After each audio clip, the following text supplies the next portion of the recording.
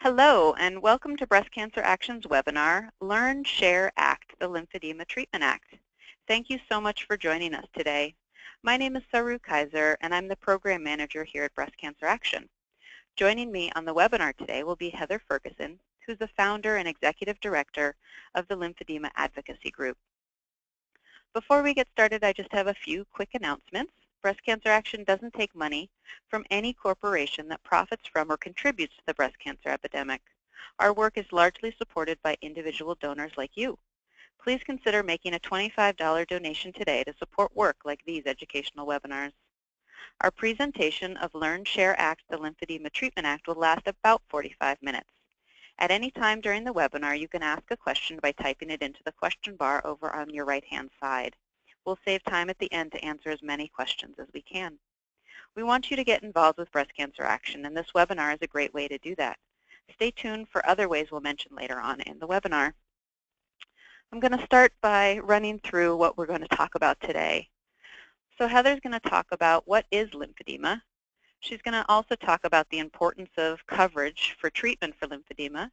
And then she's going to take some time to explain what the Lymphedema Treatment Act is and how you can get involved in helping get it passed. And then I'm going to talk about breast cancer and lymphedema specifically. And we'll end again with your questions. I want to take a moment just to talk about Breast Cancer Action. We were founded in 1990 by a group of women living with breast cancer who realized the power of community. They founded the organization because they saw a need for a grassroots organization with a unique understanding of the political, economic, and social context of breast cancer. Our founders, only one of whom is still alive today, knew that their private medical crisis was really part of a larger public health emergency, and that the experiences of those dealing with breast cancer needed to be heard to address this crisis. We are the only organization that addresses the breast cancer epidemic at the intersection of breast cancer, the environment, social justice, and feminism. And our mission is to achieve health justice for all women at risk of and living with breast cancer. I want to take a moment just to talk about the core values that guide all of the work that we do here at Breast Cancer Action. We believe that health justice is a human right. We believe in honesty, fearlessness, and truth-telling about the breast cancer epidemic, and honoring women's diverse voices and lived experiences. We believe in putting people's health and well-being over corporate profits, and we believe in transparency and accountability for ourselves and others. We also believe that collective action really changes the world for the better. And last, we have integrity and freedom from conflict of interest. So we recognize here at Breast Cancer Action how the issues of health and social justice are really intertwined to the work that we do. And it really forms a foundation for our core values, which I just sort of went through, around ending the breast cancer epidemic. That's why we've made a real clear commitment to social justice as a foundation of all of our work. And I want to talk about what that means to us as an organization. The first is that we know that the breast cancer epidemic impacts communities unequally and leads to unacceptable differences in who develops breast cancer and when it develops, who gets high quality and timely treatment, and who dies from breast cancer. We also know that in order to address and end the breast cancer epidemic, we really have to tackle the root causes of health inequities and inequalities, which are often the result of a complex interplay of culture, power, economics, racism, and sexism.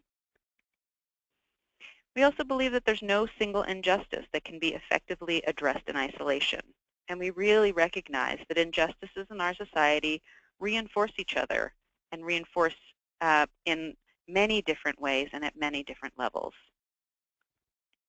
And last but not least, in our work for health justice, we really strive to be an ally by using the power and privilege we hold as an organization to build solidarity with communities who currently or traditionally have had less access to power, information, and resources.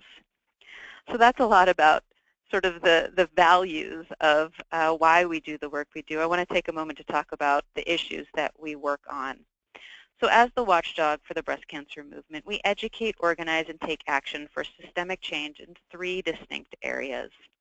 The first is really our work on breast cancer screening, diagnosis, and treatment, which examines the data from a patient perspective and includes issues such as breast cancer screening, healthcare access, drug and device approval, and really demands for more effective, less costly, and less toxic treatments. The next is around our work to address the root causes of breast cancer and the breast cancer epidemic. And this focuses on eliminating involuntary exposures to hazardous and toxic chemicals present in all of our daily lives that really put us at risk for an increased risk of breast cancer. And the last is around pink ribbon marketing and culture, which often exploits a disease that devastates communities, misrepresents who is affected by breast cancer, and excludes and marginalizes women's diverse lived experiences of this disease. We address the true impact that breast cancer has on women's lives and their communities.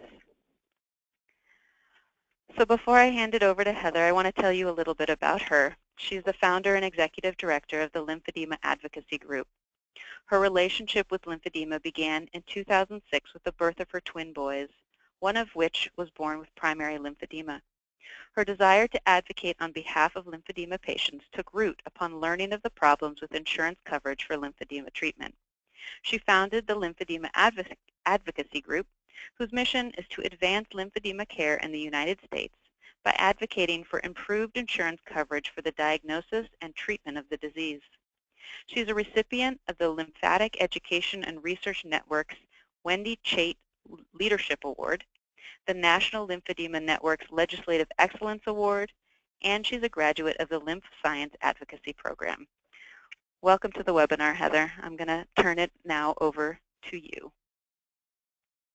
Thanks, Saru, and my thanks to Breast Cancer Action for organizing this webinar and inviting me to be a part of it. I'm really glad to have the opportunity to talk to you about lymphedema and about the Lymphedema Treatment Act, because this is something that's very near and dear to me.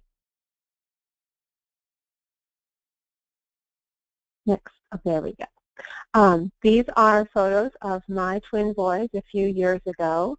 Dylan, who has lymphedema, is on the right, and in this photo he's wearing a waist-high compression stocking. He was born with swelling, and it took several agonizing months to finally get a proper diagnosis for him. The struggle we went through was chronicled in a story that appeared in the Washington Post last fall. So if you're interested in reading that, you can look for this picture, which is on the home page of our website, and click on it, and that will take you to the story. Like many people when they're diagnosed with lymphedema, we had never heard of the word and had no understanding of what lymphedema was. Lymphedema is a chronic swelling edema caused by a buildup of fluid, in this case lymph fluid, that occurs when the lymphatic system is either faulty or damaged. There is currently no cure for lymphedema, but it can be effectively treated. Many different people are at risk for lymphedema, but the most common cause is cancer treatments that remove or damage lymph nodes or vessels. This kind of lymphedema is called secondary lymphedema. What my son has is called primary lymphedema because it's the result of a congenital defect or a congenital malformation of the lymphatic system. Other common causes include other kinds of surgery, trauma, and accidents that damage the lymph nodes or a lot of the lymph vessels.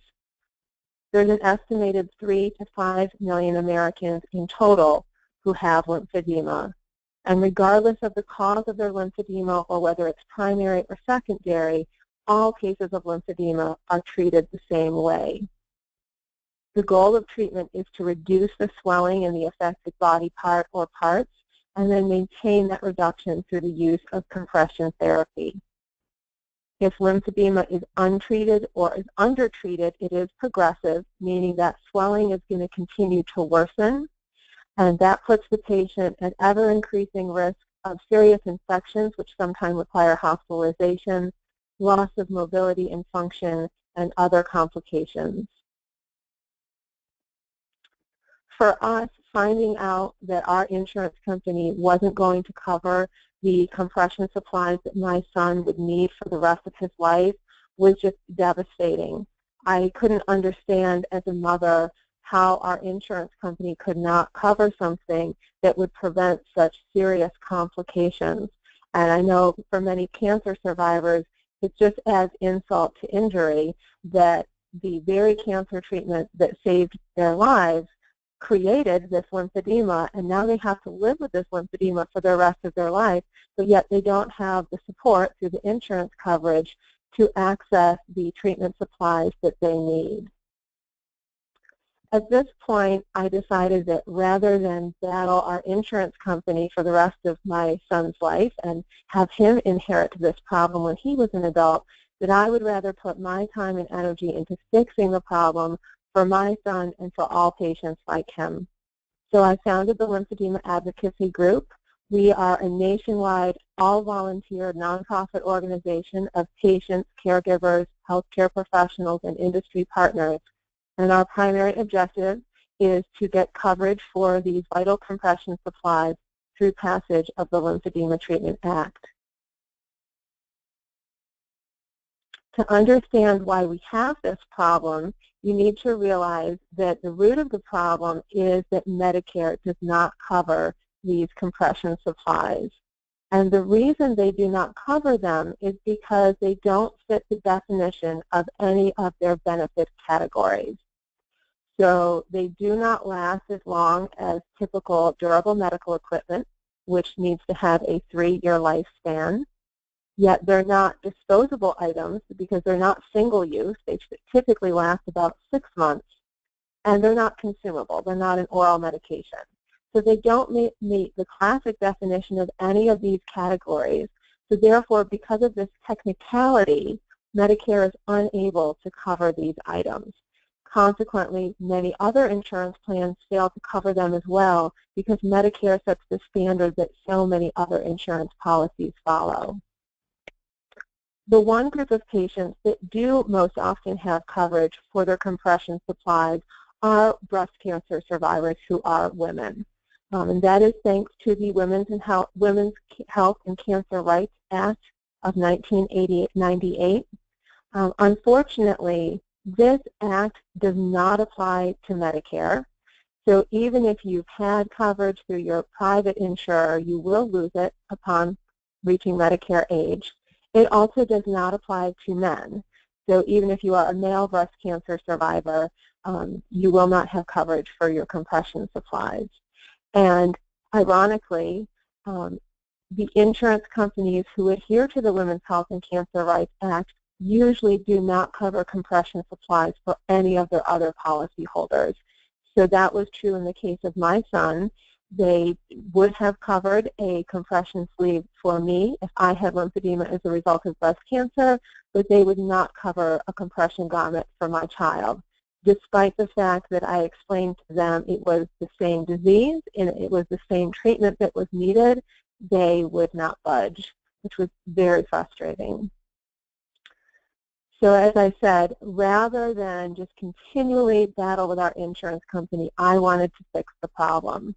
So the first thing I did was approach my then state representative, Tricia Cotham, about passing a lymphedema treatment mandate in our state of North Carolina. And we did that. We introduced and passed that bill in 2009.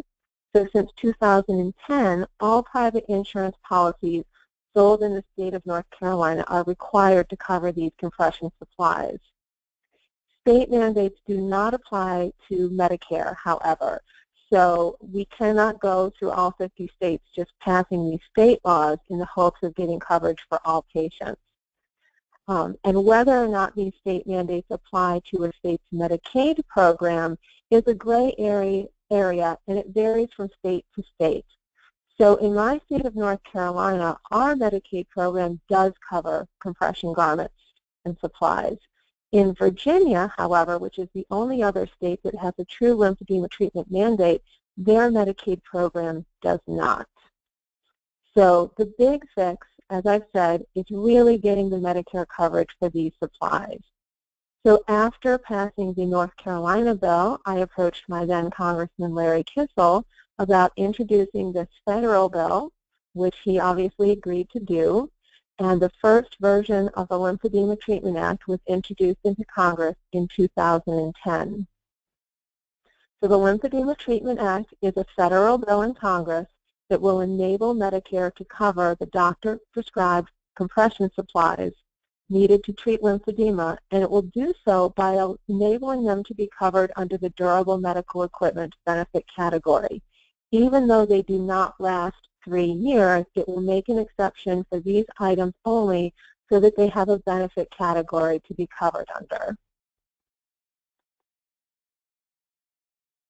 The bill will include coverage for all types of compression supplies.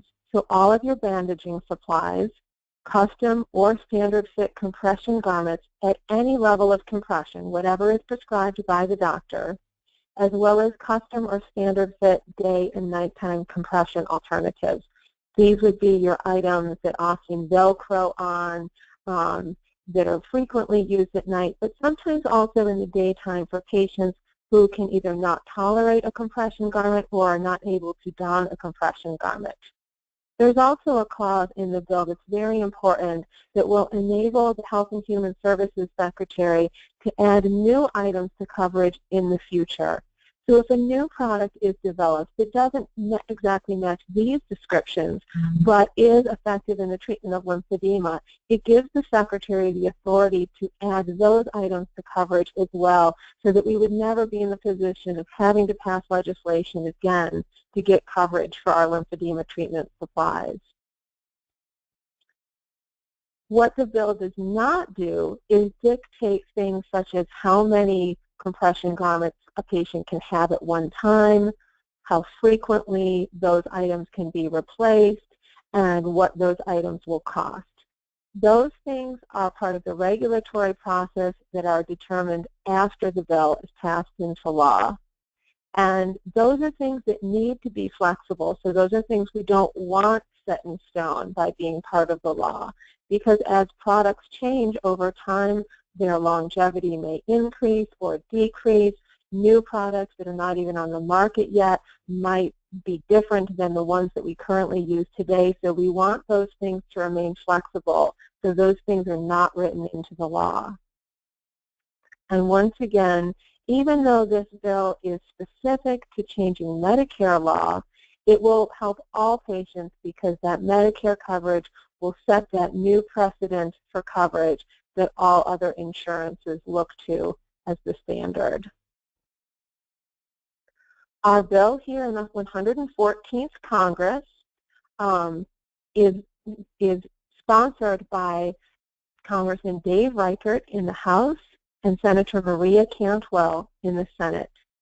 And joining those lead sponsors are a group of co-leads which are perfectly positioned to support passage of these bills. So these members of Congress collectively represent a Democrat and a Republican from each of the committees that our bill has been referred to in both the House and the Senate. So this is the strongest possible leadership team we could have for our bill, and we're very grateful to have them. You can see that our House bill was introduced in March of last year, and our Senate bill was introduced in December of this year. Yeah, and the House bill in 2015. And you can also note the bill numbers here, but keep in mind that the bill numbers do change over time. Each cycle of Congress is 2 years. Any bill that is not passed within that 2-year cycle automatically dies and has to be reintroduced in the next session of Congress. In the process of being reintroduced, it is assigned a new bill number. So these are our bill numbers for this session of Congress only. Pictured here is our lead House sponsor, Congressman Dave Reichert, with several members of our board. And just as a reminder, this is an all grassroots, patient-driven effort. So we really need everyone to get involved with supporting passage of this bill. The most important action you can take is contacting your members of Congress and asking them to co-sponsor the bill. Especially this year because it's an election year, members are very interested in hearing from their constituents. We have a number of different tools on our website to help you make contact with your members of Congress. The first and most important one is to write them. We have a form on our website that has a pre-written template letter for you, although it's ideal if you personalize that letter by explaining why this issue is so important to you. And then you simply need to fill in your name and your address. You don't even have to know the names of your representative and your senators because it will match you to your congressional district based on the address that you give. And so this process is as simple as signing a petition, but it's so much better because this letter actually goes directly to these congressional offices.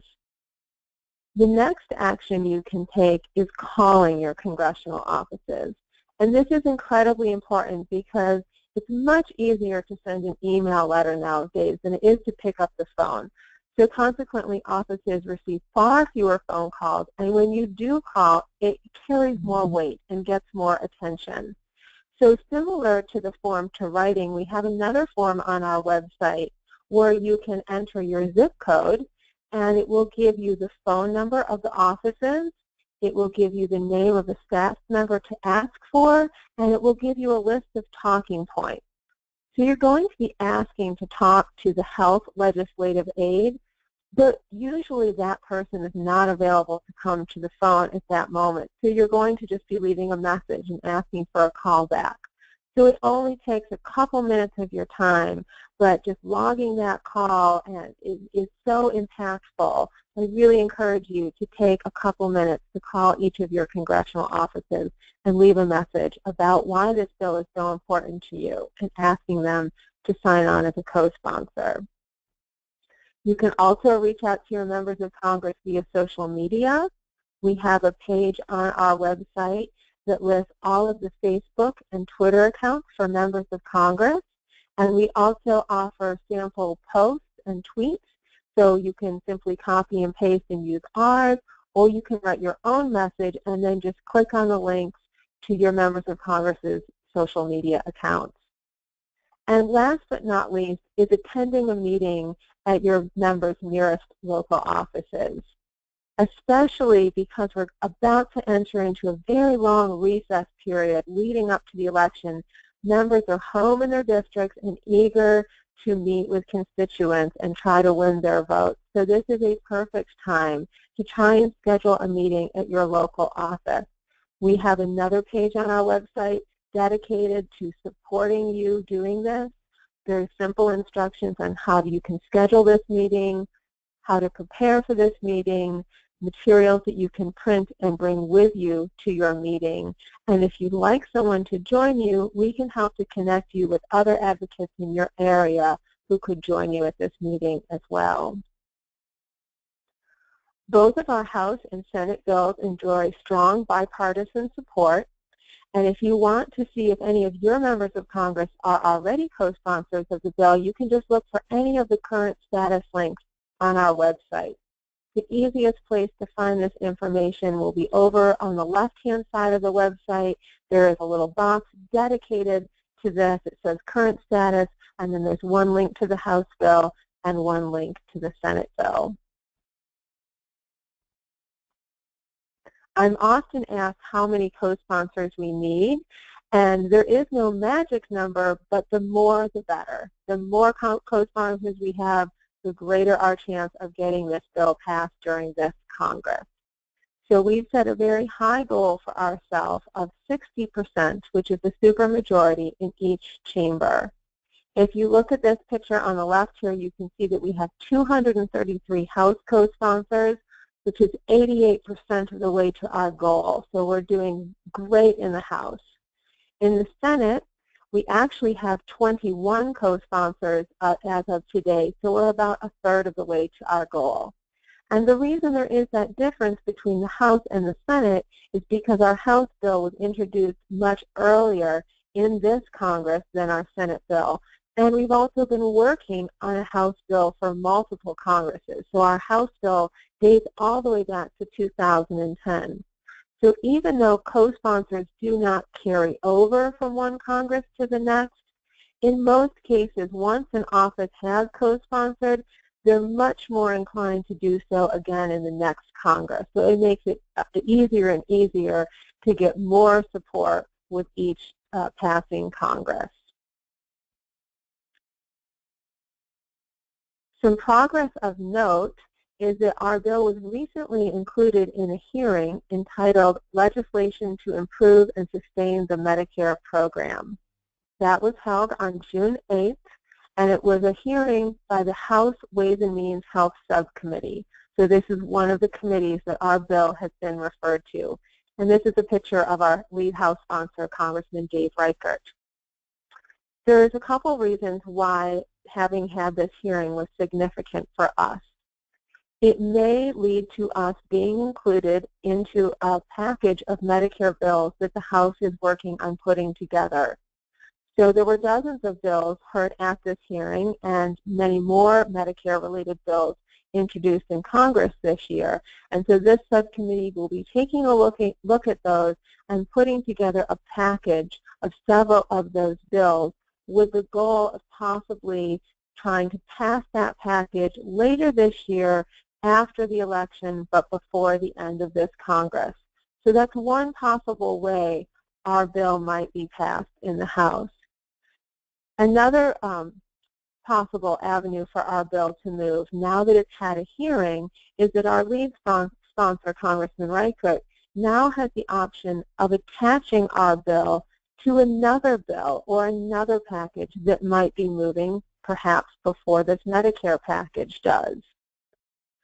So a bill like ours, because it's very small in the big scope of things, will not ever move to the House floor to be passed on its own. We are dependent upon being included in a bundle or being tacked on to another piece of legislation. So now that we've had this hearing, it opens up the opportunity for those things to happen. So contacting your own members of Congress is the most important thing that you can do to help us pass the Lymphedema Treatment Act. But there's a number of other ways you can also get involved and support passage of this bill. We need as many people as possible contacting their members of Congress. So we want you to encourage your friends, family members, colleagues, doctors, therapists, anyone you know who might care about this issue or just care about it because it's important to you. We want them contacting their members of Congress as well. So to help you share the word about the bill and how easy it is for them to take action, we have some free information cards. Pictured here is our larger card. You can see it has information more specific to the Lymphedema Treatment Act on the front, and then more general information about lymphedema on the back. We also have a smaller business size card. Again, both these size cards are completely free, and you can order them through our website via a link that's on the Increasing Awareness page.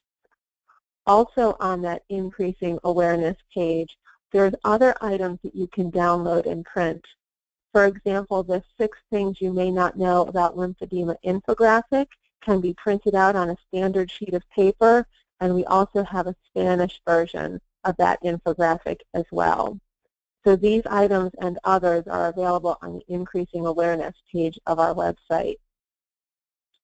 Another way that you can support our efforts to pass the Lymphedema Treatment Act is by sharing your lymphedema story. So this book here is one that we just printed for that hearing that I just talked to you about. This book contains over 400 personal stories from patients all around the country. And we gave this to our sponsor, Dave Reichert, to share with his colleagues for this hearing. We will be printing other versions of the book as other important events occur as our bill progresses. So if you'd like to be included in a later edition of this book, we'd love to have your story. We also have a form for submitting your stories on the website, so it'll give you some pointers on the most important information to include to help support our efforts to pass this bill. Another way you can get involved is by joining your state's advocacy team. We have grassroots teams in all 50 states. It doesn't cost a thing to join, and the time commitment is completely up to you. It doesn't matter how little or how much time you have to give. Every little bit helps move us closer to our goal. So it's a great way to connect with others who have a shared interest in your area, and especially to connect with others to attend those in-person district meetings that I told you about. So all of the things that I've mentioned here today and other ways that you can get involved are all listed under the How You Can Help menu on our website, which looks like this picture here on the left-hand side. And again, our website is lymphedematreatmentact.org. So a final note here about why we really hope that you'll take action today. We are closer than we ever have been to passing this bill during this Congress. We have a huge amount of support with our co-sponsorship. We've had a hearing in the House. We have bills in both chambers, so we're really poised to get this done this year. However, as I explained, a bill like ours won't go to the floor and be voted on alone. So we are dependent upon another vehicle for our bill to move. Either that's going to be in a bundle with other bills or being tacked on to a larger piece of legislation. So those are things that are, to a large extent, out of our control. But what is in our control is having the greatest number of co-sponsors possible.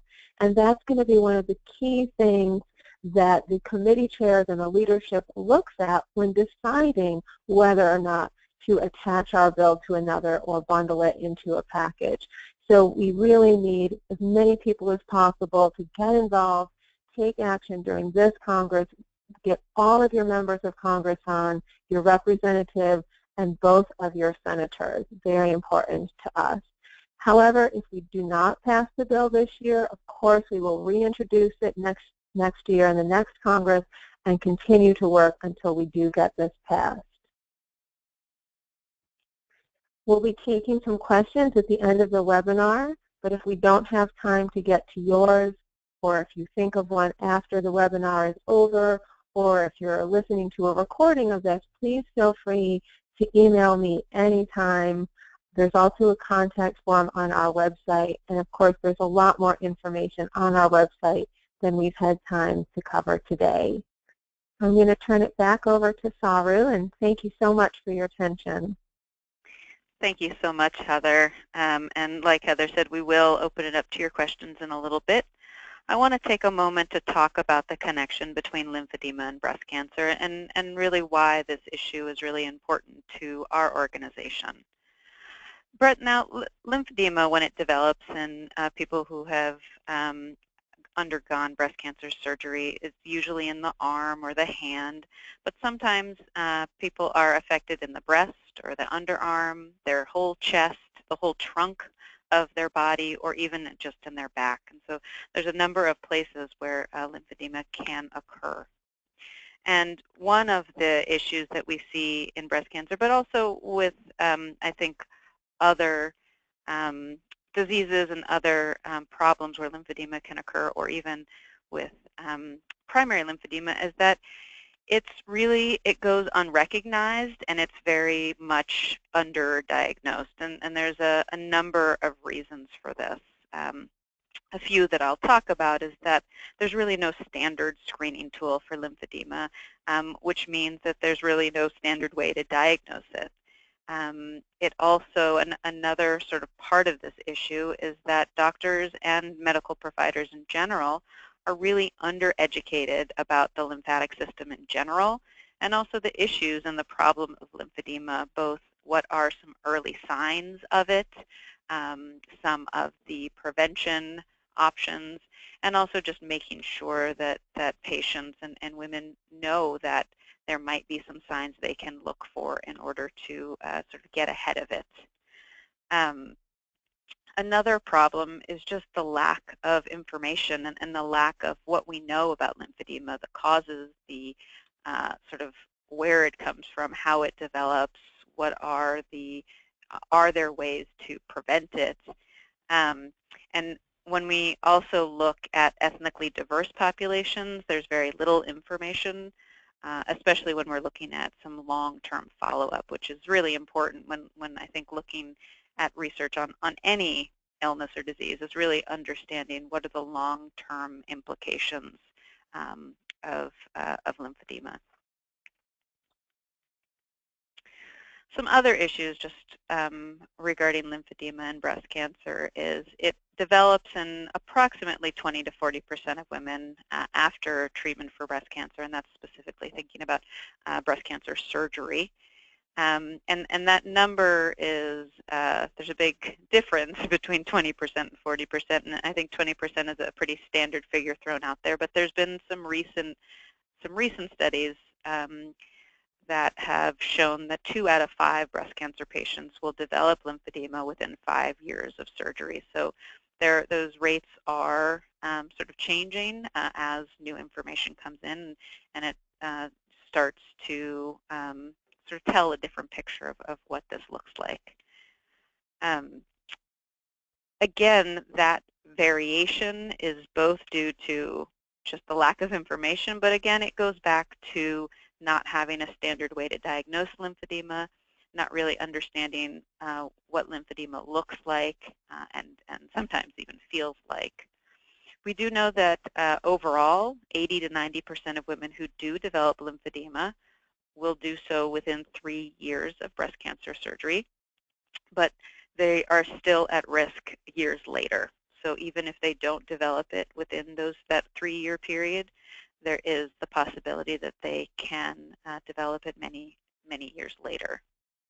And when we look at the actual types of surgery where lymphedema is one of the potential side effects, there are sort of 2 main surgeries. We're looking at the axillary lymph node dissection and then the sentinel node biopsy. And there's some difference in them, and there's some difference in the risk for lymphedema.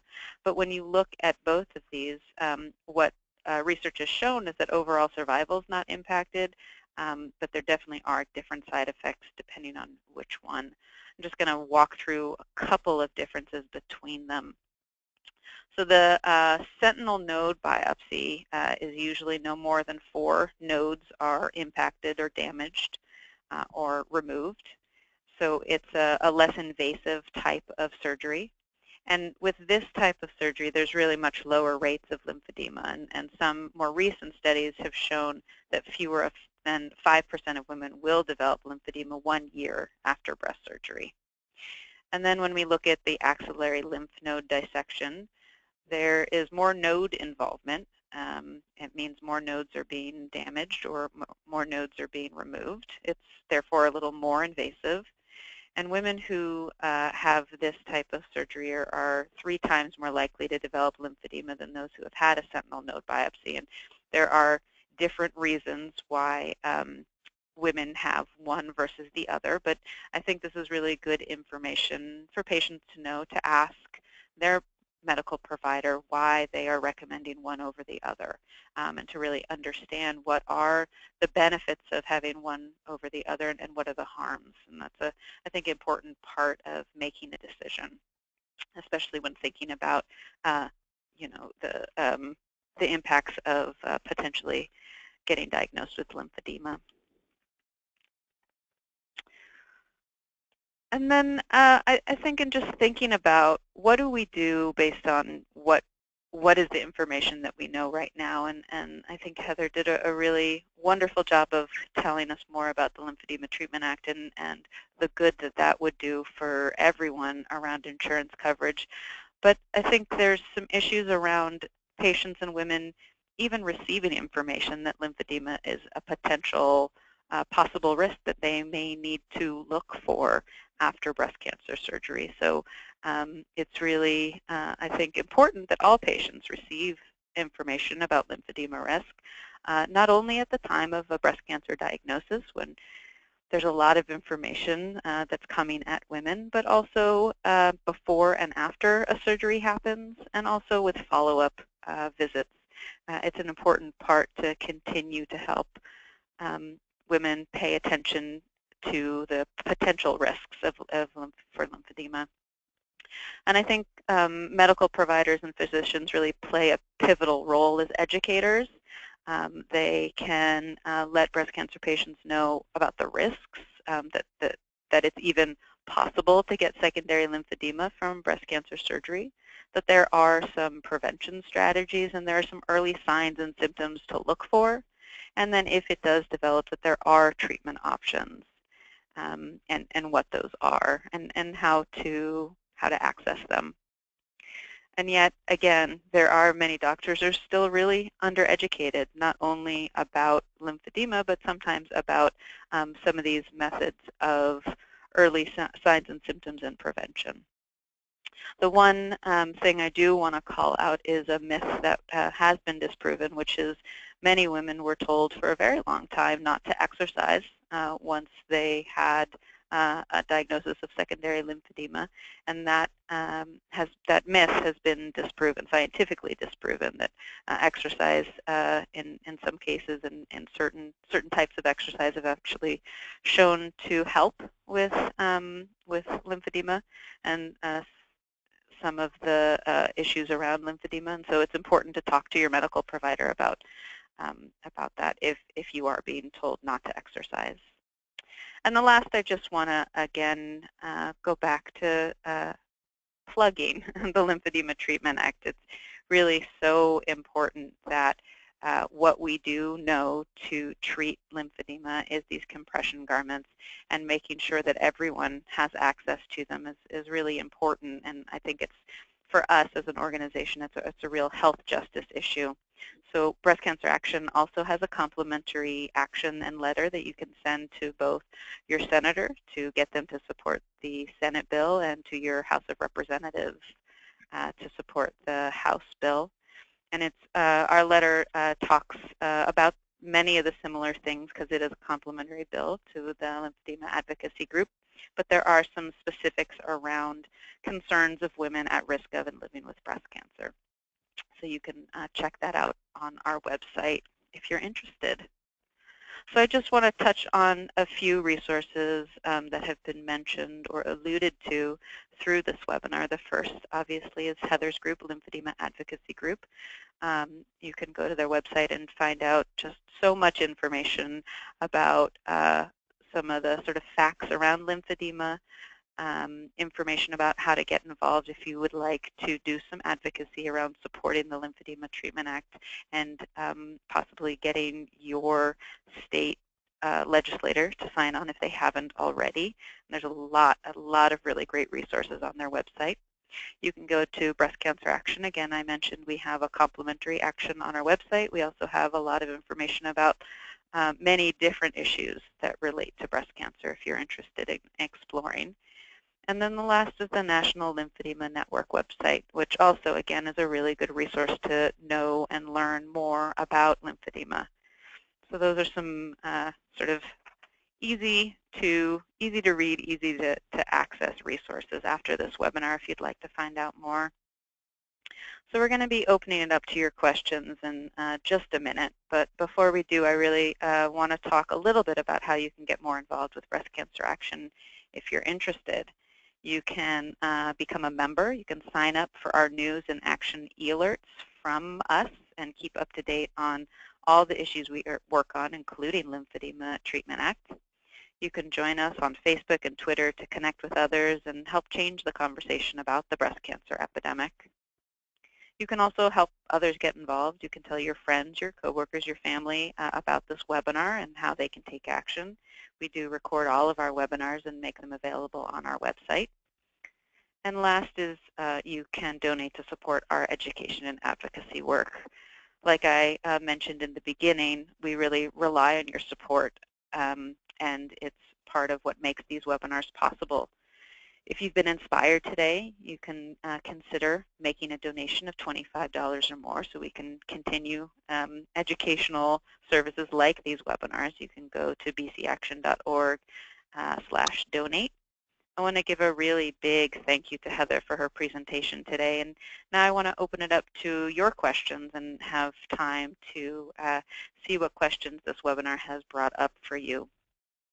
So as I mentioned in the beginning of the webinar, you can type your questions at any time during the webinar. We have a couple of questions we'll start with, but please continue to type your questions as we are answering questions. And we, as long as we have time in the webinar, we'll make sure we can get to all of them. So there's a question that says, it seems to be quite important to help low-income women, but we're starting with women 65 and older by trying to include compression coverage in Medicare. Can you talk a little bit more about why it's so important to start with Medicare? And Heather, I think that's to you. Okay. So as I said, Medicare sets the standard for all other insurance policies. So it is the single best way we can improve insurance coverage for every patient, regardless of age, gender, cause of their lymphedema, what have you. Now, of course, insurance coverage does not help someone if someone is uninsured. So that is a separate problem.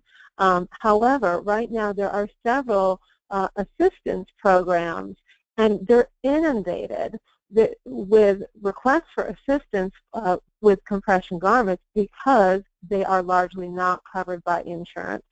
So if we had the insurance coverage, those assistance programs could really just focus on assisting the uninsured patients. So, in that indirect way, this improvement to the coverage would help those patients as well. Great. That's really helpful to know. Can you talk about how this relates specifically, because the person mentioned low-income women, if you can mention how this relates to Medicaid as well? Yes, so Medicaid, the reason it's a gray area in terms of coverage is because Medicaid programs are funded with a mix of state and federal money. So it's usually at the state's discretion whether or not their Medicaid program is going to align more with the standards set by the federal government, which would be Medicare, or with the standards that they've set for private policies within their state. And hence why we have this discrepancy with North Carolina and Virginia, with both having state laws requiring coverage for these items, but yet one state's Medicaid program, North Carolina's, follows more of the standards that they want for the private insured, and they cover garments, whereas Virginia's Medicaid program aligns themselves with the standards set by Medicare. And so despite having that mandate for the private insurers, the patients on Medicaid still don't have coverage for their garments. Great, thank you. And someone asks, you mentioned Virginia and North Carolina. Are those the only two states that have a state-mandated coverage for compression garments? Those are the only two states that have true lymphedema treatment mandates, but there are two other states to date that have passed legislation that has improved coverage for compression supplies. One is the state of Louisiana, passed a provision that requires that private insurers give their customers the option of buying coverage that would include coverage for compression supplies. It's kind of an add-on, I guess. And they also, in a separate effort, succeeded in convincing their state Medicaid program to cover compression garments because they were not before. The other state is California. California, in anticipation of the Affordable Care Act going into effect, they wanted to pass their own legislation to further define what had to be covered as part of the essential benefits package. So in the process of doing that, the state legislature pointed to a benchmark plan, which happens to be a plan that included coverage for compression supplies because a longtime lymphedema advocate named Bob White in the state of California had years before convinced that private insurer that those items should be covered. So in that very indirect way, coverage for compression supplies was improved in California, even though the legislation that did so had nothing to do with lymphedema specifically. There's also other states that have been working on passing state legislation. Some have active bills in their state legislature, but no other states have passed anything yet. And so the state legislation is a beneficial way, obviously, for improving coverage for some of the patients in their state. State legislation obviously can be passed much more quickly than federal legislation, but it's not the end-all, be-all. Even if we had mandates in all 50 states, we still would not have Medicare patients with coverage, and we still would not have many Medicaid patients without coverage. Great, thank you. Someone asked, you were talking about sort of the congressional cycle, the 2-year congressional cycle, and given that we're sort of coming to the end of this 2-year cycle, are legislators still signing on to support? Have you found that there are less because there is this feeling of, we're coming to the end? And also they ask, have you had any new legislative sign-ons to co-sponsor this, either piece, either in the House or the Senate? Right. Yeah, no, our momentum in terms of gaining co-sponsors has not slowed at all as we've come closer to the end of this congressional cycle. I mean, who knows what goes on in their minds, but based on just, the responses we're getting, we don't see that as being a deterrent for any office to sign on, especially if they see the history of the bill that we've been working on this since 2010. They realize we're going to reintroduce in the next Congress. It's not going to be done over with at the end of this year, no matter what happens. So, it's more far-sighted than that. And we're in a difficult period right now because we are getting so close to the election that things are, if it's even possible, moving even slower in Congress, because members often do not want to vote on things right before voters are going to the polls. So we do anticipate that it will be more productive in that lame duck session after the election and before the end of the year. So, that's really our best window at this point for our bill possibly getting passed this year, is during that period where things are likely to be moving more because no one's worrying about how it might affect the vote. Great, thank you. Someone asked a question about the recording, so I'm just going to mention it again. We record all of our webinars and we make them available on our website. They're usually posted about a week after, sometimes a little sooner, on our website. And an email will go out to everyone who's registered and attended our webinars, and with that link, so they'll be able to have it either to watch again or to pass on to friends. So thank you for that question. Someone wanted to know, are there places where you feel like more support is needed, or you're looking to sort of, or you don't have the legislators who have signed on in specific areas of the country? We have a national audience, and sometimes there are people on the call who might actually live in those states. Right, great question. So because we're a grassroots effort, we've, relied on word of mouth and just social media and stuff to spread the word. And it seems that the word has been slowest in getting to some of the Midwestern and Western states and the more rural areas. So we could definitely use more voices, more advocacy coming from those areas of the country. We have a lot of members on our state teams in the East Coast and the West Coast states in the more metropolitan areas, but often in the rural areas they don't have the big cancer centers, which are likely to be hubs of information and where information is exchanged and stuff. And so states like Montana, North Dakota, South Dakota, Utah, a little bit in that kind of region of the country, we could definitely benefit from those members of Congress hearing from more constituents and having more involvement in those areas. Great. And there's a question, Heather, I'd love to hear your thoughts, and then I can add mine. someone was asking about the sort of the research aspect into lymphedema, and it seems like maybe there's not as much known as there could be. Are there places where you feel like um, there, or are there specific areas where you would like to see more research in terms of helping move our understanding about lymphedema? Well, certainly. I mean, certainly what we all want most of all is a cure. So I would like nothing better than to be going through all this work to have these compression supplies covered for them someday to not even be needed. And I do feel like in my son's lifetime, there will either be a cure or there'll be significant advancements in our understanding and, consequently how we treat and manage the disease. Just in his 9 years of life, I've seen a lot of progress made already.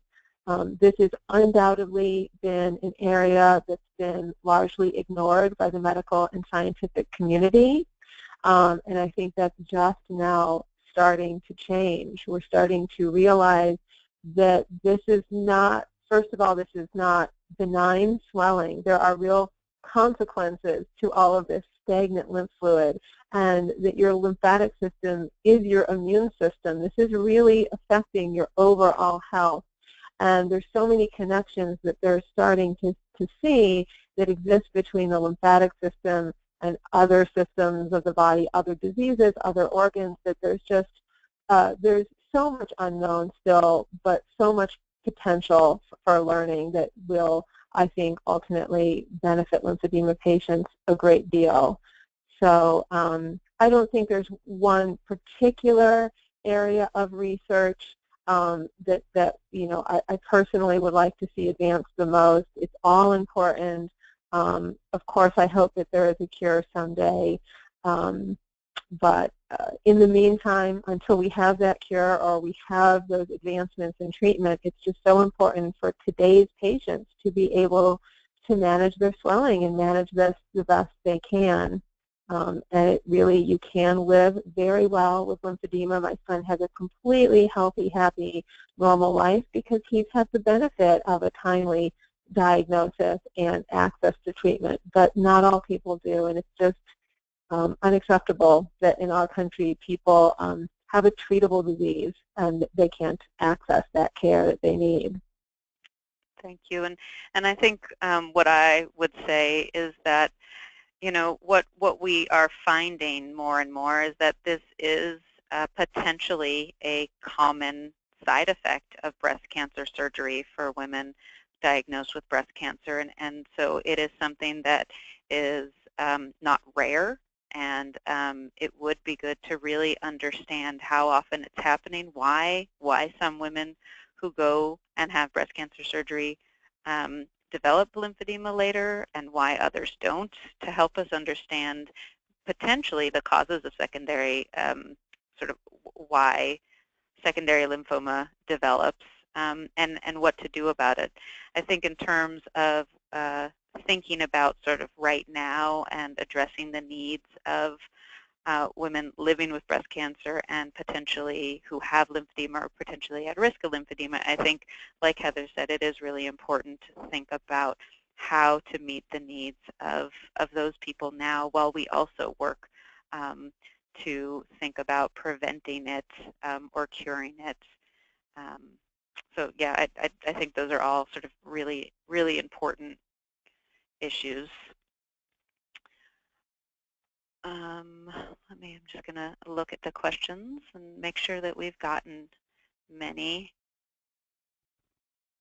So one question, I'm not sure if it's a question or just sort of a comment, but it's sort of speaking to the issue, again, around medical providers not being as educated about lymphedema, and that, for patients and women who may be potentially at risk for developing secondary lymphedema, to have the education and the information to be advocates for themselves.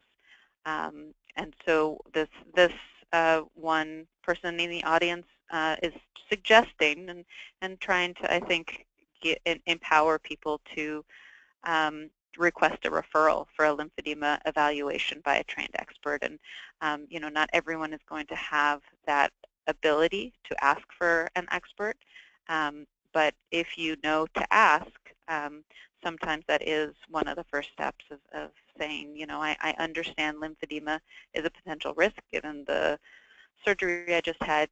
Can we talk about getting an evaluation? So thank you to the caller who suggested that.